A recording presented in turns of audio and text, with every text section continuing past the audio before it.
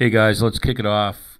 We're talking about investing in China, and there's some great investment opportunities in China, no question about it, but there's a lot of hype, and there is some merit to the hype because there is a lot of money being made and there's enormous economic growth.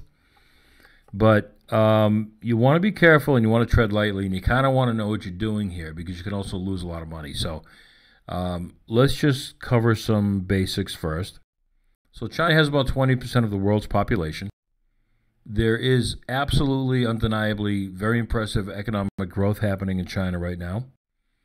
There's a huge move into continued urbanization. That is to say, people are living less in rural areas and more urban areas are growing. So that obviously leads to economic growth.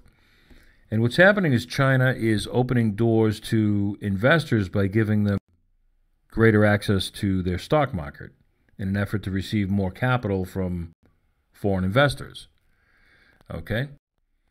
So stocks are traded there on the Shanghai Stock Exchange or the Hong Kong Stock Exchange. And the reason I say be careful and tread lightly is because companies, Chinese-owned companies, don't really have the same kind of regulations we have here in the U.S., with generally accepted accounting principles and that kind of thing, in the same way our companies are strictly monitored and that kind of thing. So one of the best ways, there's a couple ways to do this. If you want to invest in China, what I would recommend is you look at companies that are already owned by U.S.-based companies like Apple, Tyson Foods, Avon, just to name a few. And these, of course, trade right on the New York Stock Exchange. Just a few more: AT&T, General Electric, Harley Davidson. Okay, so these guys are all, they're not riding coattails because they don't have to ride coattails, but I mean they're riding the economic wave that's happening in China. And so there are others, of course. Campbell Soups comes to mind, Colgate-Palmolive, Adidas is another great company that's expanding operations in China. So you can look at these U.S.-based companies and make very solid investments and still get that, a piece of that economic growth in China as well. Another way to do this is if you prefer sort of a managed fund, you could look at these ETFs. And an ETF, by the way, is an exchange-traded fund. It's an investment fund that trades like stocks. It's more like a mutual fund. It holds assets like stocks and commodities and bonds. But these things are great because they're very flexible, they're very low fees, and you can buy as little as one share of an ETF if you wanted to, whereas other fund options require a significantly higher minimum investment. Okay, so ETFs is a really good way to go. Again, it's managed, and I buy my shares at iShares.com. And iShares, I like iShares because they follow stock exchanges around the world, and they happen to be the largest issuer of ETFs. And so you can check those guys out if you want.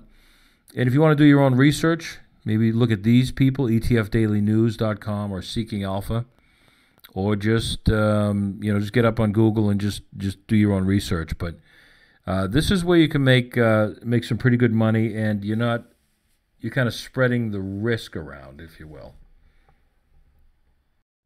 Now, another way to spread risk is to invest in a brick. Now, honestly, I have not invested in a brick, but friends of mine have. And there seems to be a lot of good merit here as well. This is if you want to mix your investments in China with other foreign investments, okay? And what this is, that's just an acronym. It's an acronym that stands for Brazil, Russia, India, and China. Okay, so these are all sort of emerging markets overall. And it's a way to spread risk, but also still experience the possible increasing opportunities that come out of China as well as these other countries. And the reason they're grouped, by the way, is they're all at the same or similar stage of newly advanced economic development. Some people call them the Big Four. And this term BRIC, by the way, was coined by, I think, someone at Goldman Sachs or something, maybe, 10 or 15 years ago. But what's happening, the idea here is that these countries have changed their political systems and they now embrace global capitalism. So there's definite opportunities here. I don't have any particular information for you. But like I said, if you want to go with the ETFs for China only, go to iShares. But iShares would also carry some of these brick investments as well. All right, so I keep these real short, sweet, and simple, so that's about it. Good luck on your investing in China.